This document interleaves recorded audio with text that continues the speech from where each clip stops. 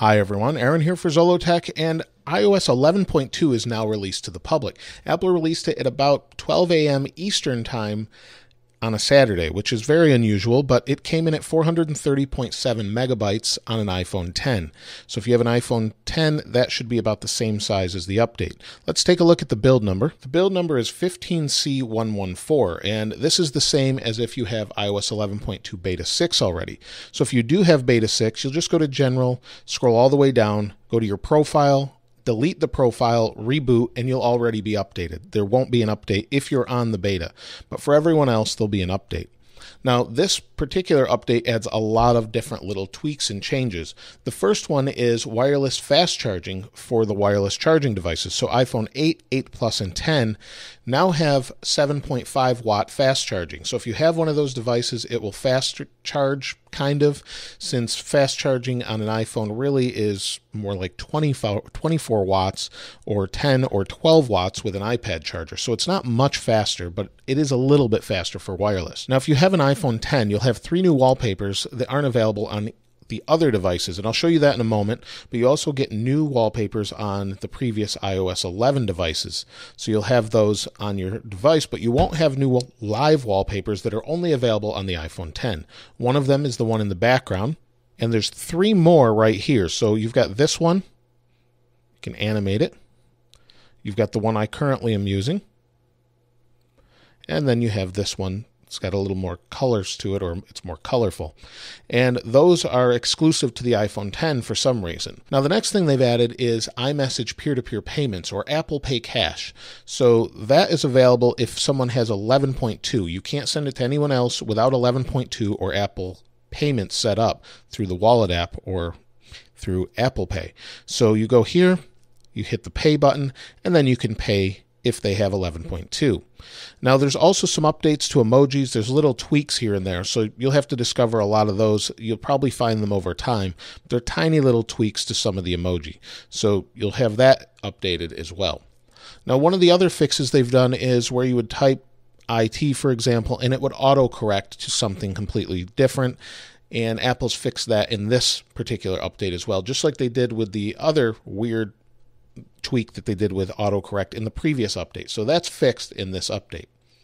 Now, there's a new line in the upper right-hand corner of an iPhone 10. If you turn it off and go to the lock screen, you've got a little line letting you know that Control Center is there. And then also in Control Center, you have new icons for Wi-Fi and Bluetooth. When you turn them off, they've got a little white icon now. And it also tells you that it's disconnecting just for the day. So the first time you do that, after you've updated, you'll get a little pop-up box that tells you that it's turning it off for the day, and if you want to truly disable it, you'll have to go into the settings and tweak it there as far as turning Wi-Fi on or off. So unfortunately, that's the only way to do that still. They haven't changed that. Now, there's also a new update on the Widgets page. If you go over here, you can pull down and you'll go right to search. You couldn't do that before. You had to type in the top. It's just a little tweak. And then the next thing is there's a big performance improvement. So for many of you on iPhone 10s or iPhone 8 or previous versions, even iPhone 6, you should see a performance update. So when you go in and start typing, there was delays. There aren't any delays anymore. Things are nice and fast and much more smooth compared to what they were before. There's also a lot of UI tweaks all over, especially in Apple Music. So you've got a lot of different tweaks to the user interface. Maybe you're going into something like this. You'll see a lot of different album tweaks, and things just seem to be smoother overall. Now, if you're a developer, you now have available the ability to do an introductory price to a subscription. So maybe you're subscribing to something like 1Password and you want to give an introductory price for your application that you're making. You can do that without creating a whole separate application to do that. That's now an option for developers. Now, the 2 things that aren't in here are any tweaks to the dark mode as far as a true dark mode. There's changes to some of the accessibility options, but there's also no iMessage and iCloud. It's just not present in this particular update. So we don't know if that's coming later with iOS 11.3 or not. Now, there are quite a few different tweaks to performance. There's improvements to stability and things just like calendar. There's issues where settings could open to a blank screen. Lots of little things like that are fixed. So I'll leave a list of all the things that are fixed on my website, and I'll post that to Twitter as well. But there's a lot of tiny little fixes that hopefully address issues for most people.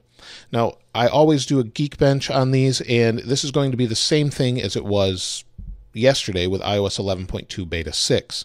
With Beta 6 and this version, which is the full version, you're going to have the same thing, 10,106 and 4,217 versus some of the earlier betas. So it's still very fast, and I think most people will appreciate the performance improvements that they get on their device with this update. If you have an iPhone 6 running iOS 11.1.3, definitely update if you're on iOS 11 already. You should see quite a few performance improvements and all sorts of little tweaks to the camera, things like it opening faster, stability of the camera when you're doing video should be improved. Now, the big things that you'll see changes with are basically just the Apple Pay cache and the little tweaks all over the place, the faster wireless charging, and the added wallpaper. There's not a whole lot of things that you'll see on the surface at first, but you'll see little tweaks to things like corners, all sorts of things in the control center. When you 3D touch, there's animations that might be smoother. Icons might be a little bit more round, for example, and that's pretty much it. Not a lot of other major features, but hopefully this will really help with stability for a lot of people, especially on iPhone 6. Also, one thing to note is there was a boot loop bug where people were having with the previous version of iOS 11.1.2 where it would just continuously boot and they couldn't get it out of that. This fixes that issue as well. So hopefully that gives you a good idea of what's new in iOS 11.2. Let me know your thoughts about it in the comments below. If you haven't subscribed already, please subscribe and like. As always, thanks for watching. This is Aaron. I'll see you next time.